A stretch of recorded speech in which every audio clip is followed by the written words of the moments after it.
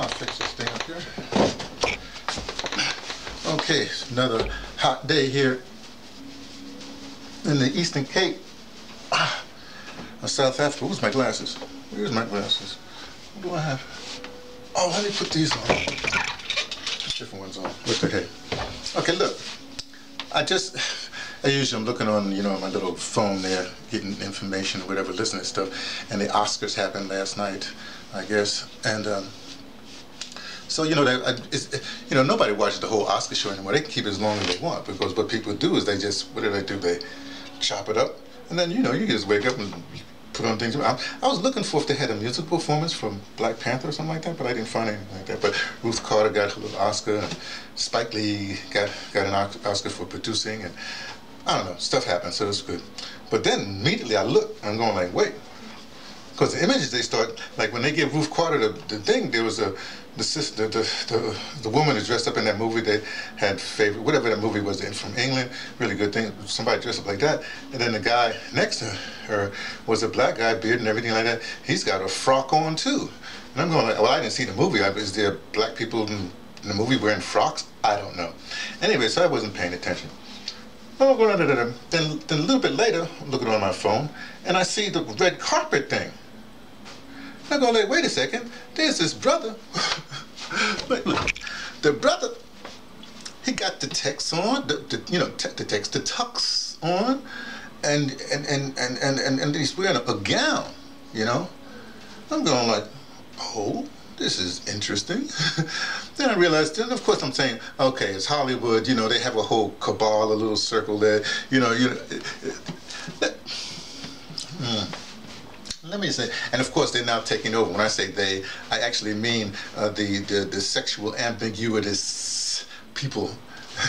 People have sexual ambiguity, or maybe they defined it now, and so they think, but it's out of biology. Let's put it that way, you know. So I won't get into the whole thing. I'm not going to go, or you know, they say I'm not going to go all heterophobic on you or something like that. But here's the thing. Here's what I'm looking at. When I first did theater, I went to. My first theater thing ever was I was in the intermediate class at the Negro Ensemble Company from 1967 to 1970, really, 70 when I went into the Air Force. And when I was there, it was amazing. We had a lot of, my first teacher was Michael Schultz, but look, that's where, all these people that you know now, Robert Hooks, all these, people, well, you don't know these people, Arthur French, all these old-time actors, they were there. Okay, so then I go into the Air Force, and I go to school, and I'm figuring I'm coming back because theater. Theater's my first love, and I'm actually, I'm staging. Theater's my first love. So I come back 10 years later, basically, after going to the military and going to school, and just, whatever. I come back to New York. And lo and behold, in that 10 period time, most of those actors that were there, even my best teacher, Edmund Cambridge, he's in Hollywood, training people, and Ed was training Hollywood, so it's like that crew sort of left. And what was happening in the city at the time, we talked about the early 80s, there was nepotism was happening a lot in theater, from a black theater, I guess, and also, get out of here, fly, and also the gay cabal, if you was happening, and so it was kind of.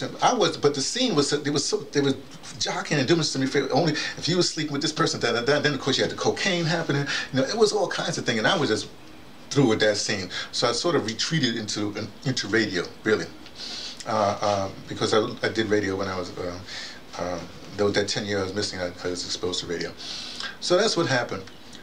So I'm cool into that. But now I find that the same thing has happened. I haven't been to Hollywood or close. I went in that area. I did a workshop one time at Santa Barbara. That was years ago at the University of Santa Barbara, where I stayed with Cedric Robinson and Elizabeth Robinson.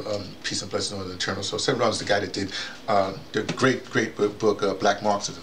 But look at Cedric. Anyway, so it's close I ever got down to that thing. Friends that have gone and lived in that area, but from what I understand, and I haven't been there, my only exposure is, I guess I'm a little tainted because I like 5150. That's one of my favorite shows. Cory Booker and 51, Cory and Darlene, 5150. Check it out if you can. And he's always talking about this gay cabal, or this, you know, how gay people are taking over Hollywood and blah, blah, blah, blah, blah.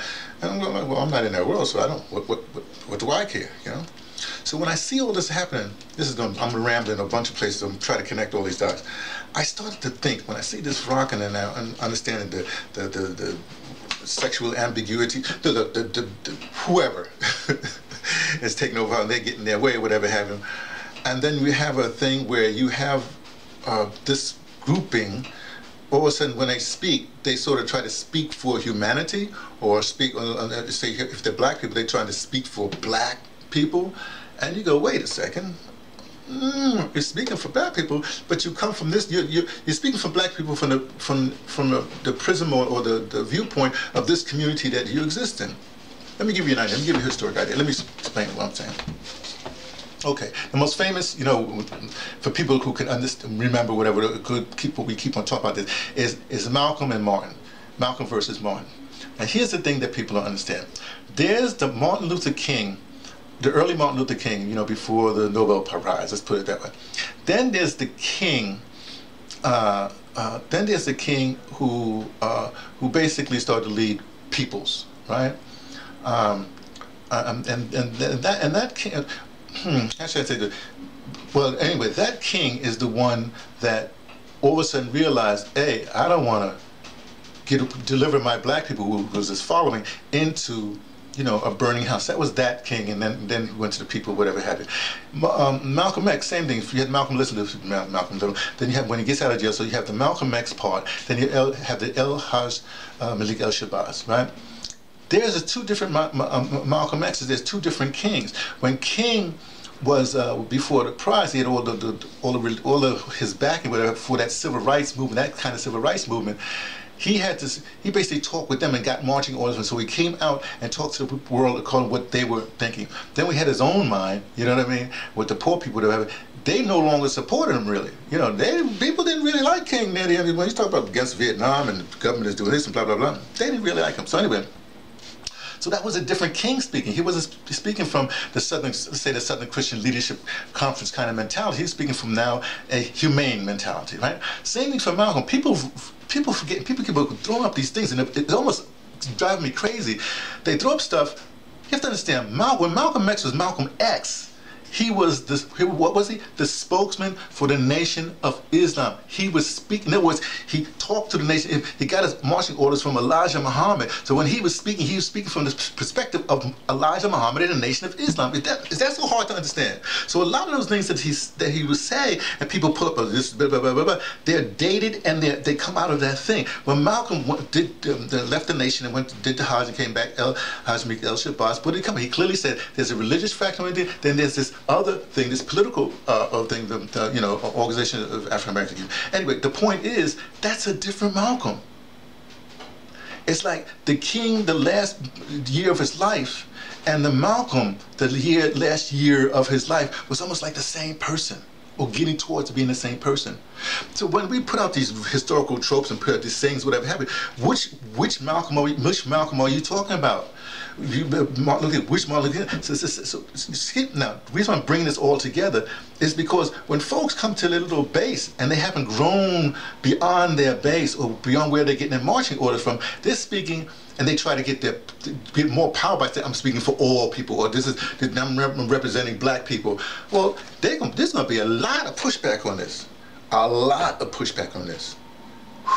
It's going to get really, really, I don't want to say ugly, but it's going to be, hey, let me put it this way. Okay, call me whatever you're going to have to say it this way. Talking about drama, honey, there's going to be a lot of drama. Anyway, this is just a little observation because I'm fascinated with the next fight. It's going to be your observation for me, T from the Pattersons taking the train to Tibet, letting you know what I only suspect. Woo. Hollywood.